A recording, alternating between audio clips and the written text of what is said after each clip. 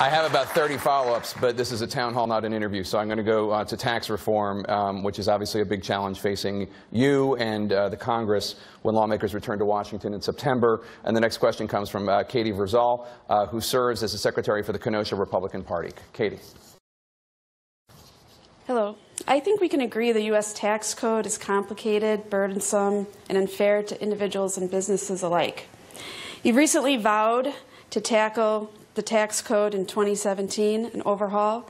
How are you working with the Senate and the White House to make sure what happened to the promises of the Obamacare repeal that's a good question. doesn't happen to the promise of tax reform? I'd say a number of things. This is one of the things that we ran on, one of the main items that we ran on in 2016. So we ran for this as our election, the House, the Senate, and the White House. And so this is something we have to make good on. That's point number one. Point number two, I believe it's going to be far easier for us to do tax reform than it was, say, for health care reform. It gets a little weedy, but one of the challenges we had with health care reform, particularly in the Senate, is we had to use the Senate rules to write that bill. And all the health care reform items that we want to put in a health care reform bill, we couldn't because of these Senate rules. Medical liability reform, interstate shopping, we couldn't put those things in this health care bill because of the Senate rules. Tax reform is different. The entire tax cut bill, the entire tax reform bill can go into one bill through the House and the Senate. So procedurally, it makes it much easier. Here's the other point I'd say.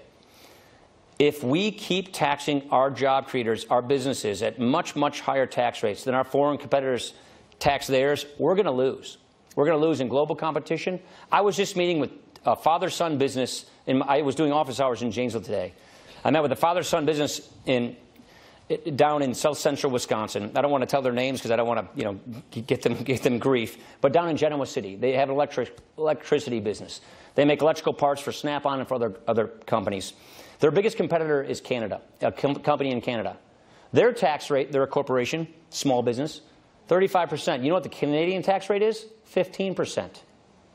8 out of 10 businesses in America file their taxes as people, as individuals. We call them like subchapter S corporations, LLCs. Their top effective tax rate is 44.6%. Canadians are at 15%. The Irish at 12.5%. China, 25%. The average tax rate on businesses in the industrialized world is 22.5%.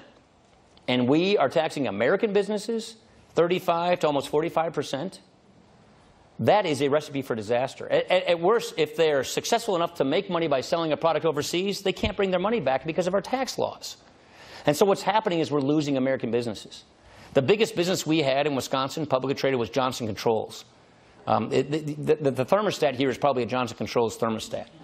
They are now an Irish company. Their worldwide tax rate is 12.5%. They're not an American company anymore. We're losing businesses left and right. And this is among the reasons why we have to have fundamental tax reform. But also, it's a matter of economic growth. It's faster wages, but it's also fairness. What we're proposing on the individual side is get rid of the loopholes, get rid of the carve-outs, just lower people's tax rates. Let you keep more of your own money. And simplify the code so much that you can fill out your taxes on a postcard. You don't have to go to some, accountant to try and do it all. We want a tax code built for growth, built for economic activity. We want a tax code that raises wages, keeps American companies in America, gives us faster economic growth. We haven't hit 3% growth since before the last recession in 2008. So that is one of the reasons why we're not getting the kind of take-home pay that we should be getting as people. And we believe regulatory relief and tax cuts, tax reform, is the secret to getting faster economic growth. And so that is why we are committed to getting this done this year. Getting it done this year. It hasn't been done since the year I got my driver's license, 1986. And so it is high time we fix this mess of a tax code and get ourselves in a position where American businesses, it makes sense to stay American, and we tax our businesses in a competitive way so we're not pushing them away.